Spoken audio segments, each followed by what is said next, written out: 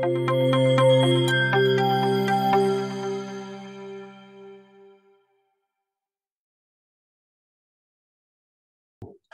welcome back. It's time to resume the morning session. Next speaker is Michael Herbst from Aachen. And, well, let's see the école de pont. And he's going to talk about this DFT theory framework, DFTK. So please go ahead. Yeah, hi. Hi, I'm Michael Herbst, as Francesco said. So yes, thanks very much. And thanks to the organizers for the nice invitation. So I'm going to switch gears a tiny little bit. So my talk is not so much about machine learning. It's more about basically, like, I would say, providing tools and providing algorithmic, basically algorithmic design for machine learning, and sort of the one step ahead, the one step before you start your machine learning model. So what I'm going to talk about is basically the density functional toolkit, a project that has been going on now for like 3 years with Antoine Levitt and Eric Cantes. It started at my postdoc at SAMX, École de Pont.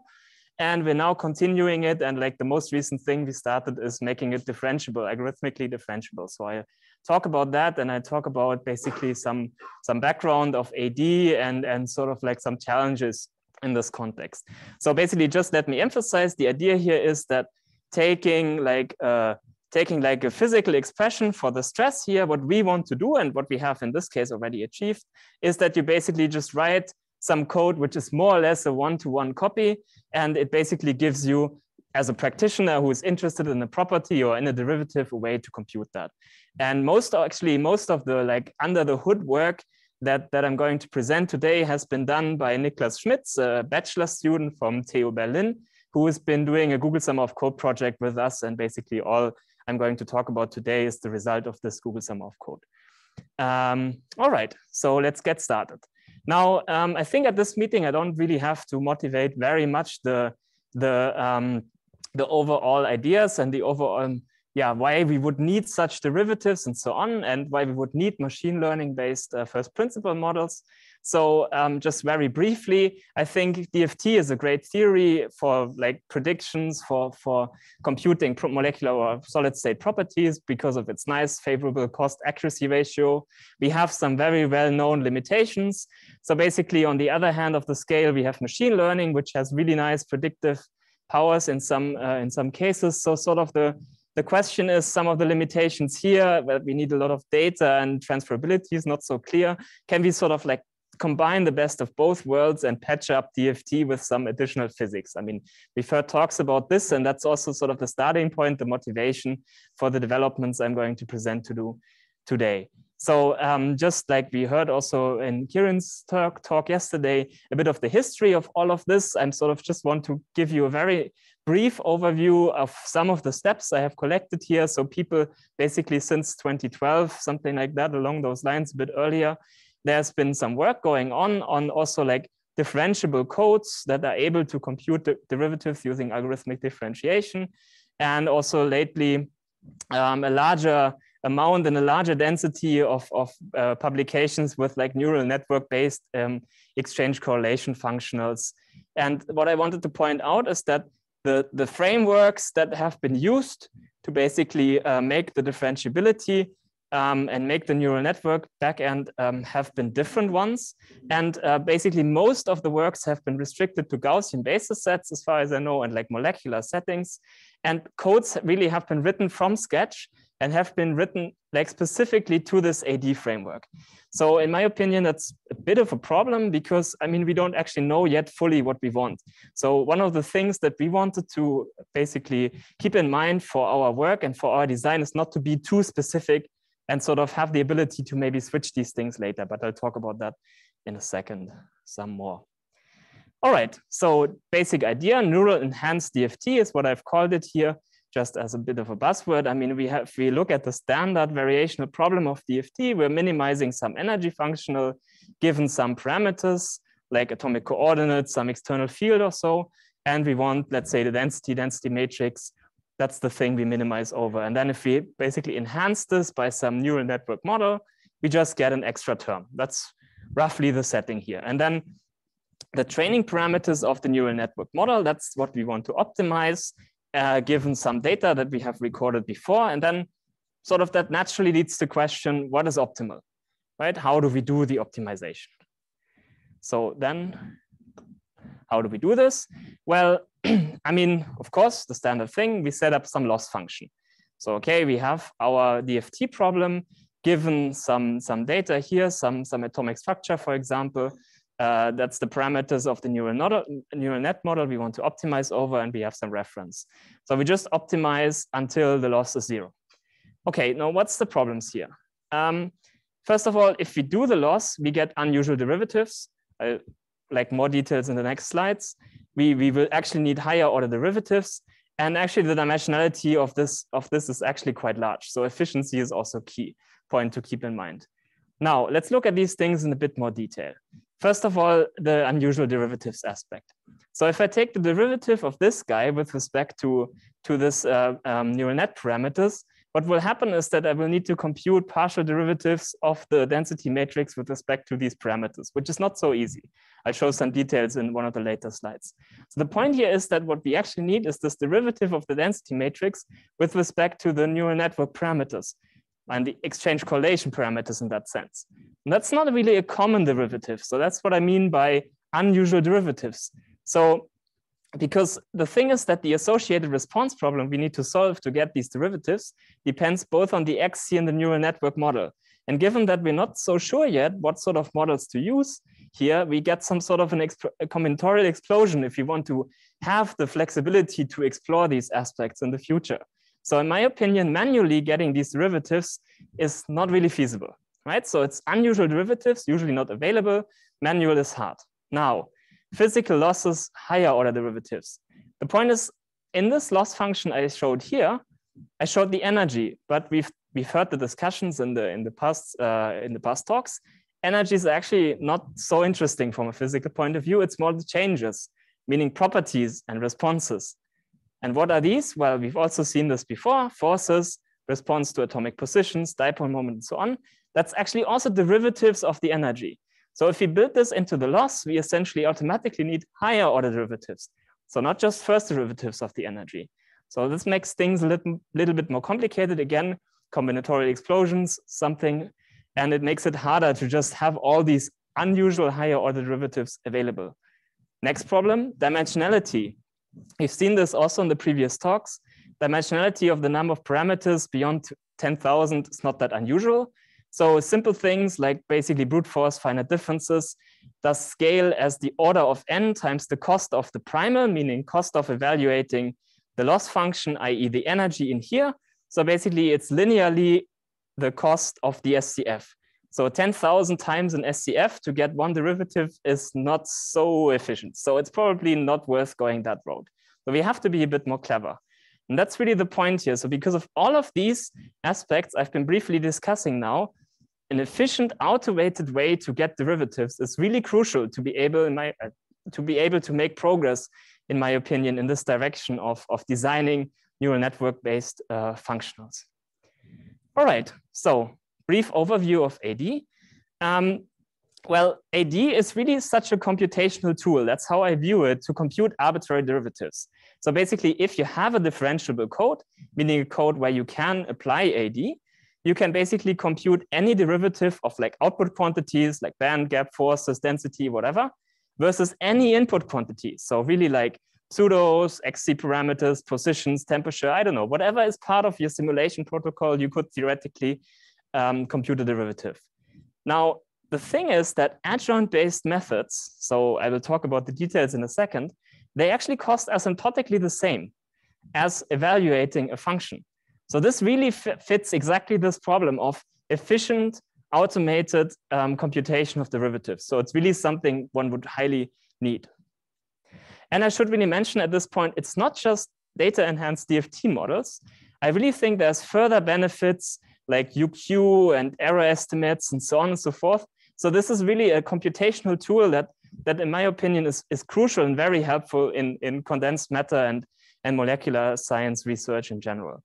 And this, in fact, has been our motivation to integrate automatic differentiation in the density functional toolkit. Now, what is the density functional toolkit? Just like a few slides of advertisement, if I may. So basically, our code has been designed with the idea in mind to use it from different communities. So unlike, I would say, the more traditional approach that every community has designed their own code, we really want to be able to connect people and make it possible to work on one joint theory, in this case, DFT, plane wave DFT together. And for this, we have decided to use the Julia programming language, and we are sort of like fully composably integrated with the ecosystem. So things that we can already do after like 2.5 years of development is that we have support for arbitrary precision, AD, that's what I'm talking about today.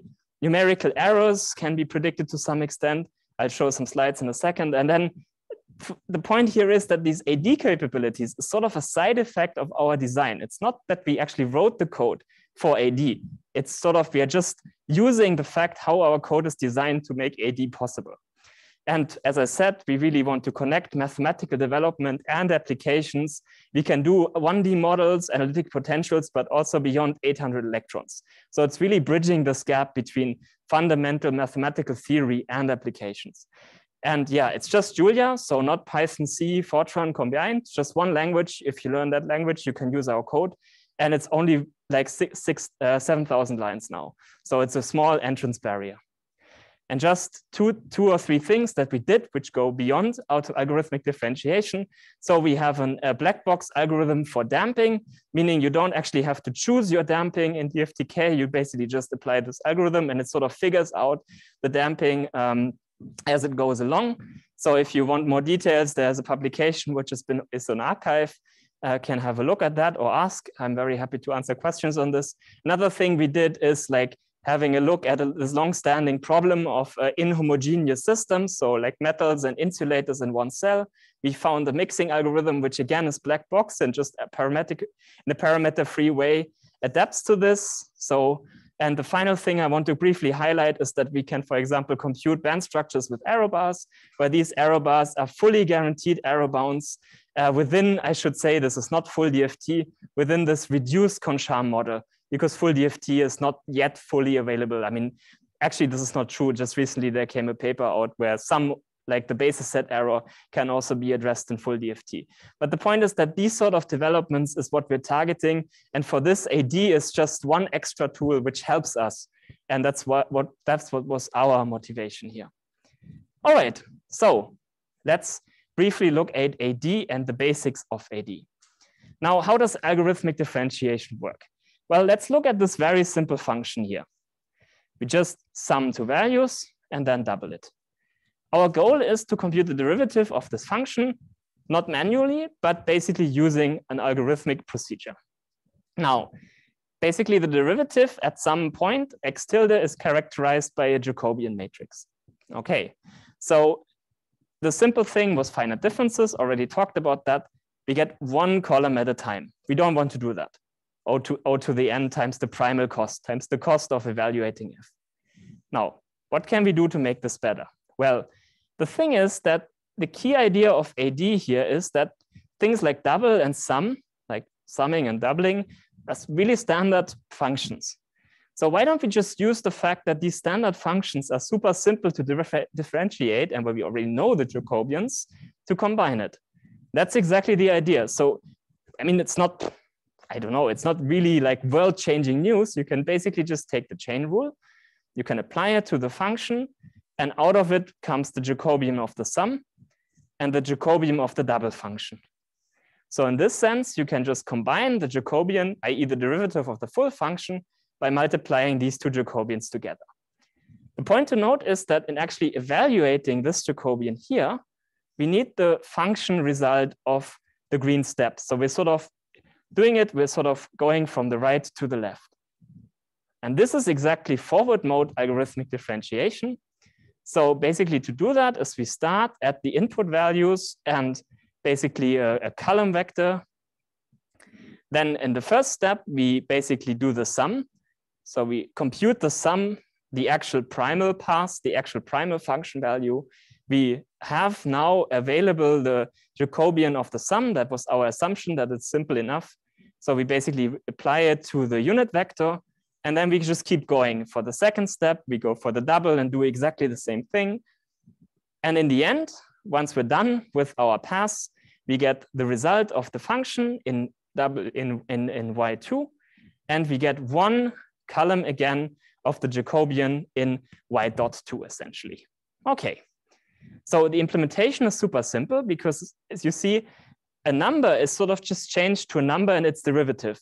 And this pack is called dual numbers. So basically, if you have a code which is templated in that sense in the floating point type, which we do in DFTK, this is basically for free. You just implement it, and that's you change from numbers to dual numbers, and you're done. P there is just y1. The P is just y1. Oh yeah. Sorry. Oh, you're right. Yes. Thanks for pointing this out. I shouldn't have changed the slides too much. Yes, this is a y1. Thanks very much. Sorry about that confusion. Okay, so the point is we just do this change, but there's a bit more tricks you can play to make it a bit faster. So in fact, it's typically faster than finite differences, but still it's order n times the primal cost. Simple to implement, but we haven't gained that much. So now can we do better? Well, it turns out that there's a theorem which actually says for scalar functions, the derivative is asymptotically not more expensive than evaluating the function. So a gradient of a scalar function costs asymptotically the same as the function. So finite diff and forward diff violate this. So can we be more clever? Well, it turns out that if you think about a function like this, you can always write it like a product, basically like a, if you want, like a B transposed vector times some matrix, which is usually sparse, times some vector. So if you take that and we just sort of put the A, the function, like the matrix that does the application of the function to the left, then it's super easy to differentiate. We can just get the gradient like this. And this actually costs the same as f. So like doing this transpose here is really sort of for the rescue. And more generally, you can sort of generalize this by noticing that the function is like, you know, it's Taylor expansion of the Jacobian plus some higher order terms. So in that sense, if we just do the adjoint of the Jacobian, we actually get exactly this property, okay? So however, the order is reversed here. And that's exactly the idea of reverse mode or adjoint mode algorithmic differentiation. So we first have a forward pass where we compute all the function values because we actually need them later for computing the Jacobians. So the forward pass just goes from top to bottom, and then the reverse pass goes from bottom to top. And then again, we are accumulating, in this case, it's called y bar. In this guys, we are accumulating then our contribution of the Jacobian. And the point now is that we get one row at a time, meaning that actually for computing the gradient of a scalar function, there's only one reverse pass needed. So it's actually exactly this O1 cost times the primal. And there's many names, backpropagation, adjoint mode, adjoint trick, and so on and so forth, just to sort of tell you that all these things is exactly this procedure. Now, difficulties. Reverse control flow is actually not that easy to implement in a code, especially if you think about stuff like branching and so on. So it sometimes really hurts your head. And there's an aspect with storage and memory costs that is sometimes a bit tricky, especially when you have mutation. Just want to mention this. The problem is whenever you mutate something in the reverse path, you sort of need to unmutate it. So it's not always easy to handle that properly. So in fact, actually also for iterative algorithms like an SCF, you have to be a little bit more clever, right? Because you have a loop and you have to do something with this loop. So I'll talk about this next. How much time do I have left? Just that I don't overshoot. Good, very good. And more or less exactly where I wanted to be at this time. Okay, so SCFs. Yeah, one way to think about an SCF is that it's essentially a fixed point function in a fixed point problem in the density matrix, right? So we have some Fermi-Dirac function, which basically computes us the density matrix, and we essentially have a Hamiltonian, which depends on our external parameters, for example, the neural net and like the field or the atomic positions and so on. And basically by applying the Fermi-Dirac function to the Hamiltonian, it's nothing else than saying in the sense of, yeah, you're just diagonalizing it and applying it to the eigenvalue. So it's just a shorthand to write that. And basically if what comes out of this is the density matrix, then we have self-consistency. Okay, now for quantities of interest, what you need to do is you need to take, usually you apply some function to the density matrix and you take some derivative, for example, with like an external field or so. So for the forces, the function would just be the energy itself, and the derivative would be the atomic displacements. Or for polarizability, the function would be the dipole moment, which you get from the density matrix. And then what you take the derivative is the electric field. So that's sort of like just a general framework for computing properties in DFT. Okay, so Hellman-Feynman is the simplest way to do this, obviously. So that's sort of a special case where we look at a property. That is again the equation I had before. If we look at a property which is an energy property, because in this case we can use that actually our P at which we are usually computing the properties is the minimum of the energy functional. That's exactly what the self-consistent field gives us. So therefore, this partial derivative of the energy with respect to P is 0. So Hellman-Feynman makes things a lot simpler, right? Essentially, we just need to look at the partial derivative of the energy with respect to the external parameters. So first, energy derivatives are easy. Now, what if we want to go beyond that? Then we need to do response. Then it becomes a little bit more tricky. So I'm not going to go through all this in details. The point is essentially that we need to take the derivative with respect to the external parameter of the self-consistent equation, which we know is 0, so that derivative is 0. We basically do some standard rearrangements. For example, we introduce something which is in this case slight generalization of the susceptibility and the normal exchange kernel. And basically, if we do all the rearrangements and go through it properly, in the end, what we get is we get a linear response problem, essentially a linear equation that we have to solve. So the derivative of the density with respect to the external parameters at our self-consistent density, I was saying density, but I mean density matrix. So the derivative of density matrix at the self-consistent density matrix is basically just inverting this, the generalized exchange correlation kernel plus the omega matrix, which is the inverse of this generalized susceptibility operator. And at the right-hand side, we basically have the change in the potential usually, right? So this is usually what happens. And people, again, this has many names, Sternheimer equation. So this is essentially the Dyson equation, which is written here. So yeah, many names, but essentially whenever you have to do response, this is what you have to solve. Now, people in the AD community call exactly this implicit differentiation.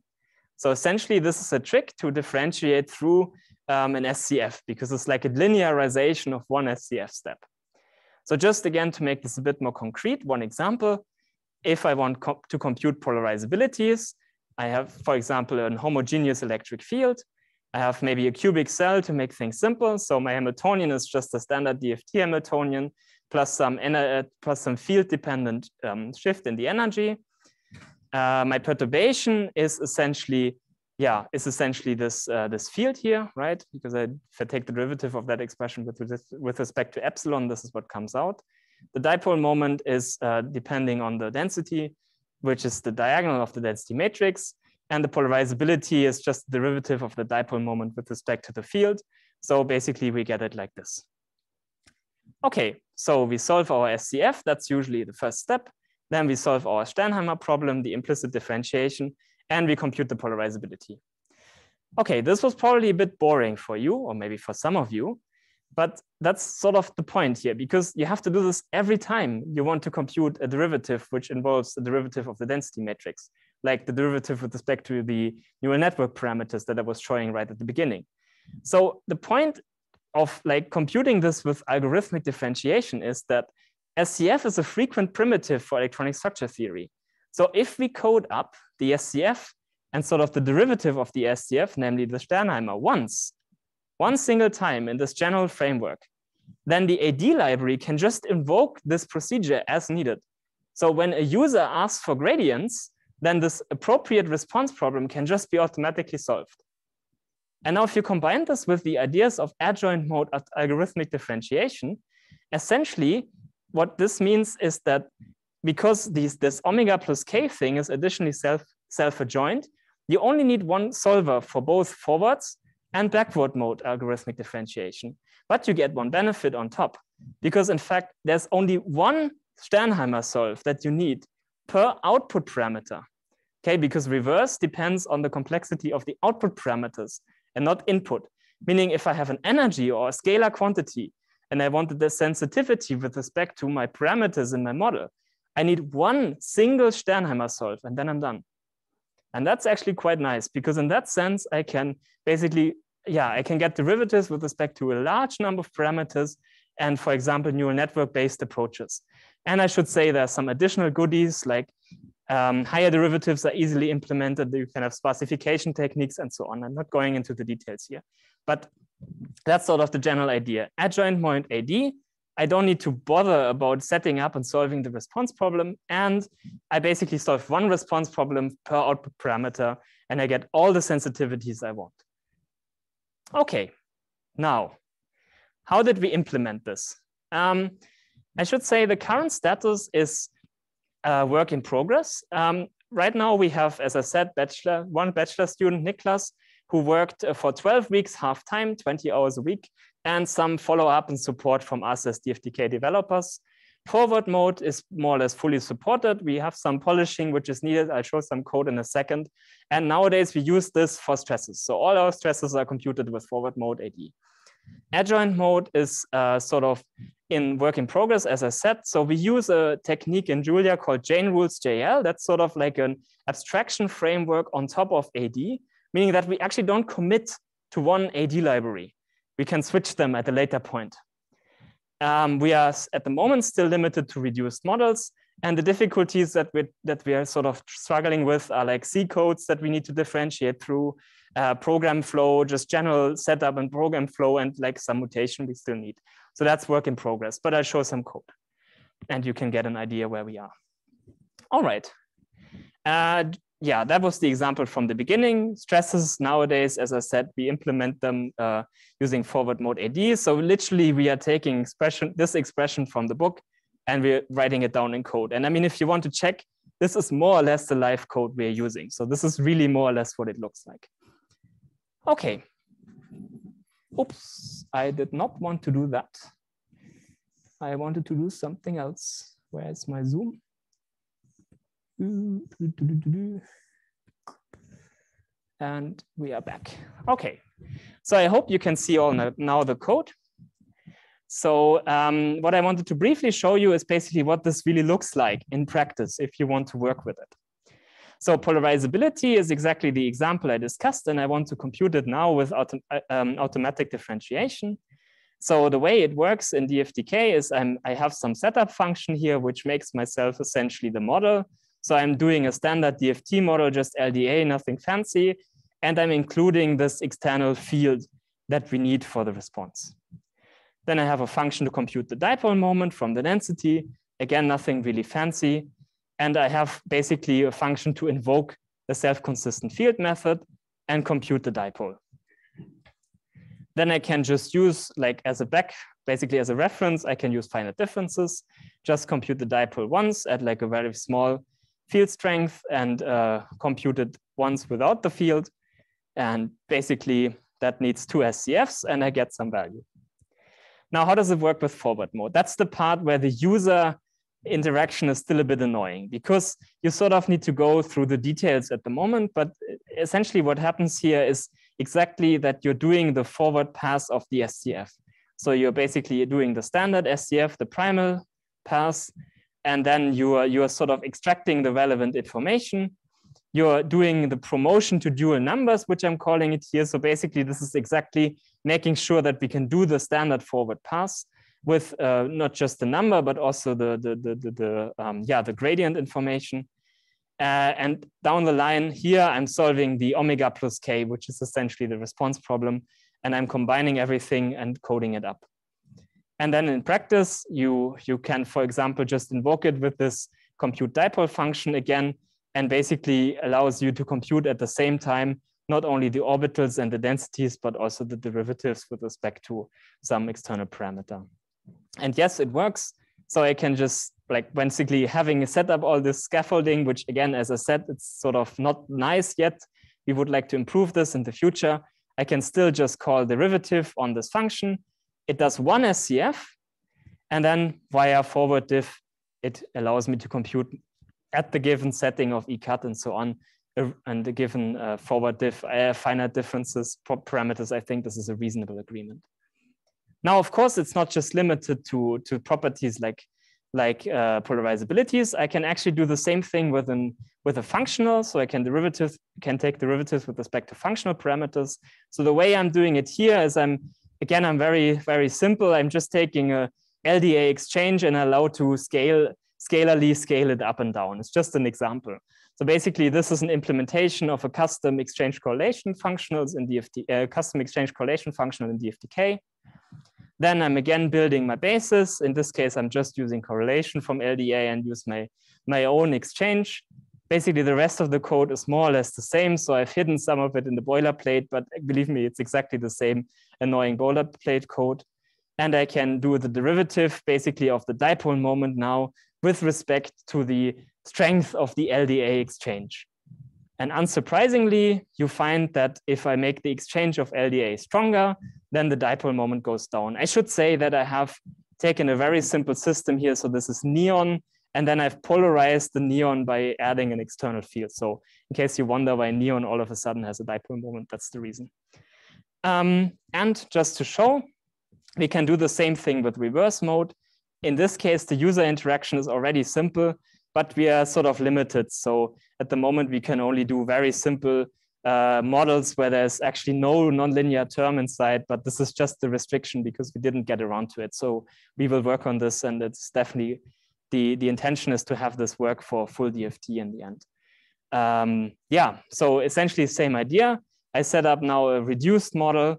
I have dipole moment, and in the end, this case, it's much simpler. In this case, without any boilerplate, I just say, give me the gradient of the dipole.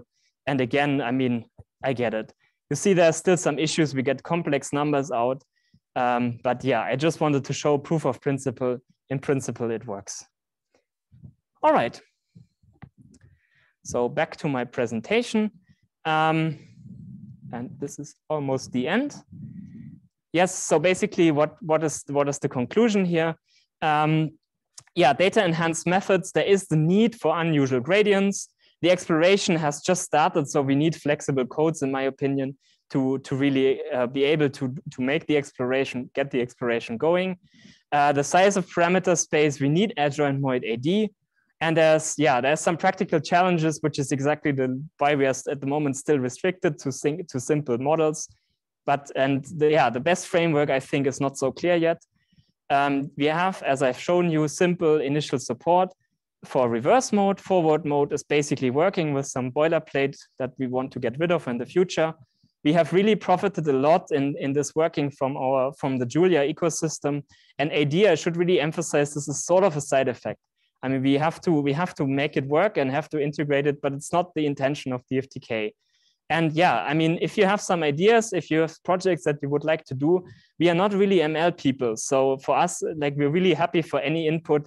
If you have something which you would say, yeah, that's where we should maybe emphasize our developments and so on. And just again, a bit more advertisement. If that got you interested in either Julia or DFTK, there's some opportunities to learn both. So I will be hosting a 1-day, 2 half-day session workshop on Julia, introductory Julia, where I'll go over some of the primitives, also algorithmic differentiation, amongst others.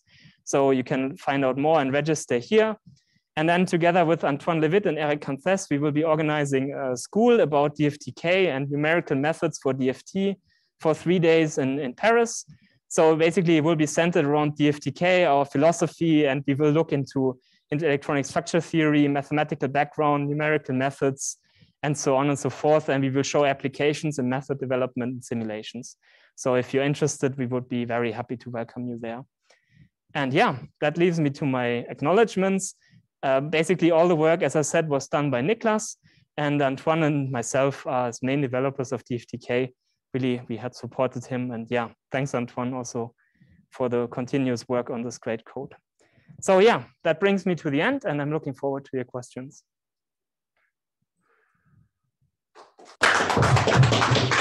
Okay, thank you, Michael. So session is open for questions. Right? can I start with this because I'm very curious about the Julia environment. Mm-hmm. We have very recently started. Yeah. So first of all, we'll be very interested in the school and stuff, both for me and for the students. So first of all, I have a question about the methods. So when you have to do this Sternheimer solver, if you can get back to it. Sorry, yeah. Yeah. I was a bit quicker on that. Oops. Sorry. No. Usual problem of finding the slides here or the next one? Yeah, and the next one also. Okay, so I didn't quite get where is the solver applied. So it is in order to find this inverse chi0, so that you solve it. No, yeah. So no, not really. I mean, it's well, okay. There's sort of the ideal way and the way we have implemented it right now. But I mean, ideally, you only needed to solve this linear problem here. Yeah, exactly. But so, do you need all? Do you need all of it? Do you need the full inverse matrix? No. Sorry. Yeah. No, you never build the inverse matrix. This is an iterative solver. So yeah, you have this as like your system matrix, and we actually use conjugate gradient to solve this. Yeah, and then you have some preconditioning techniques as well. Yeah. So okay. No, you never actually solve the full thing. Because it would be not really linear, right? No. Indeed. Yeah, no. Sorry, I should have been more clear on this. No, this is an iterative procedure. Yeah. Okay. Okay, then. And so I have also another point. This is very quick, but at the beginning, while mentioning the advantages of the DFTK, you're talking about damping, and I actually didn't. What kind of damping you were talking about? Like basically in solid state DFT, if you're solving if you're solving a standard problem, then typically you don't add the full update to your density, for example. But instead you usually you scale the step, right? I mean, I don't know what like in Broyd and so in the sense that you mix them up to previous steps. Yes, but this is more like when you have a fixed point problem, you're not like your update is not just taking the output of the SCF step, but you're usually taking that and you're scaling it down, right? So, for example, I think the standard terminology is damping parameter, okay, or mixing parameter. So, for example, mixing parameter, like Quantum Special calls it beta mix. I think that's that parameter. That's what I mean. And I mean, it's one of these things that you have to choose. And typically, what people do is you run it. If it doesn't work, we make it smaller. And in this paper, we find actually a case where making it smaller makes it worse in some setting, like in the setting where you, for example, have a Anderson acceleration or dice type acceleration. And like we show that this adaptive approach allows you to not worry about the stamping parameter. And generally, you don't get much worse results than, as if you would choose the best one yourself. Okay, to be fair, I have to admit that, for example, when I run a DFT code, I also never care about that. I assume that it's sort of but for taking care. But for difficult systems, that's sort of not true. Okay. You typically need to tinker with these a bit. Okay.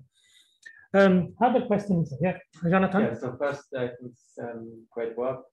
And it's definitely something that's still missing in the solid state community, that we don't have a differentiable code yet in difference to molecules. And so I'm just wondering, I mean, we already discussed a lot during the last days, but how's the performance right now for the differentiation versus the normal forward pass? It's bad, is the summary, because we have invested zero time looking at that. Yeah. So our main aim at the moment is to get it to work, and then we actually like first step is get it to work. Second step is like clean up all the user interfaces and hide all the annoying details and sort of make the code in line with what the differentiation, like what is easy for the differentiation. I mean, in that sense, we're not rewriting the code from scratch, but some modifications are obviously needed to avoid like mutation and all these aspects I was talking about. And then the next aspect is then performance. So it's on the agenda, but at the moment, I would say a factor of 10 maybe, like I'm just guessing. I have really not looked at this. So this is basically a number I'm just coming up with in my mind. So yeah, at the moment it's bad. I mean, in the end, it's the performance of the differentiable code usually doesn't need to be as good as you only use it to train something, a functional or something, and then the large calculations you do anyway in a different code that's performed. Yeah, I should emphasize that what I said with the factor 10 is really specifically the AD pass. Yeah. So if we do a standard SCF calculations, we are more within a factor of 2 or 4. Like it depends a bit on the setting with respect to standard code. That's also because some symmetries we don't use yet. Like for example, if you have a gamma point, you have some extra symmetries. We're not like, not everything, not all the tricks are implemented at the moment. Okay, thank you.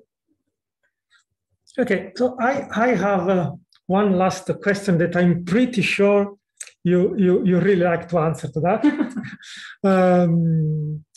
and it's related to this. So in all our communities, when we talk about high performance code, we normally have Fortran or the C. This is for performance reasons. And when it is rather like we want something easy to read, to interface with the growing community, we refer to Python. So why Julia?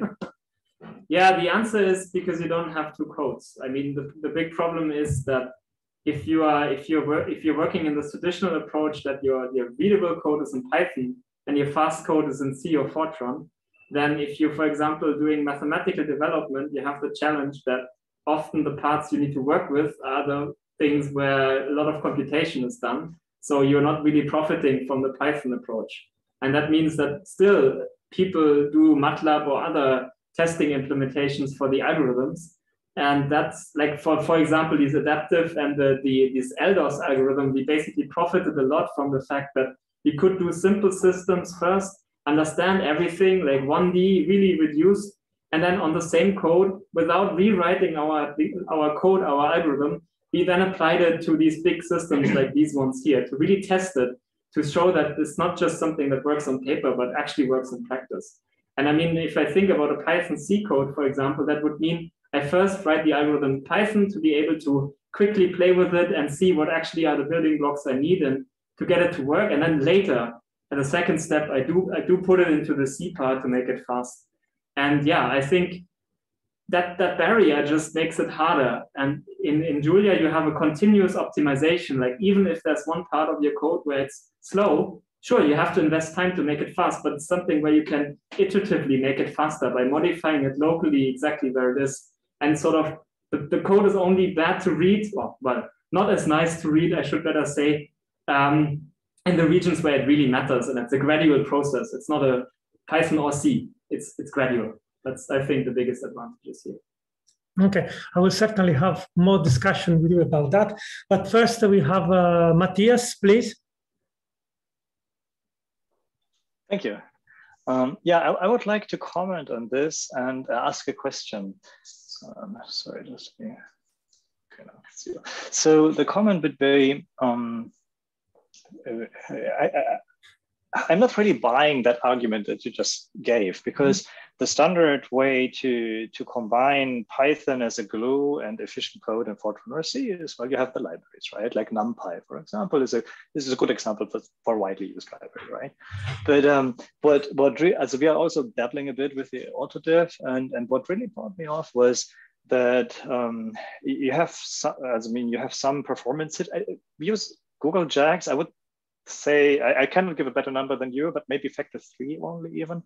So not so much actually, right? But you don't have to do the derivative by hand every time you change the model, right? That's huge, I think. And in the one example from a student, it was like 300 lines of code versus like 3 or something like that. I mean, maybe I exaggerated, but it was a lot less code than you have with when you hand code some derivatives, right? And that I found impressive and very useful. You mean now with respect to JAX, or? No, I mean with respect to auto differentiation, because yeah. Right? That's more or less exactly my point, right? That okay. I mean, I'm sort of agreeing with you here that auto differentiation is exactly what allows you to do this in less code, right? Yeah. And that's why I would advocate it.